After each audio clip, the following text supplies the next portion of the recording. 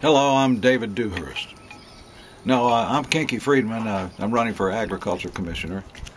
And I've noticed how we've had a long line of good old boys that become ag commissioners, and then they turn into empty suits. And right now, the Republicans are using the ag office as just a stepping stone for higher office. So it's really time that I think we had a little balance in there. And one way to accomplish that is to bring in a team, a social media team that listens to a social network that listens to the people of Texas and see what the people actually have to say, because I think they're the ones that are being left out of the equation.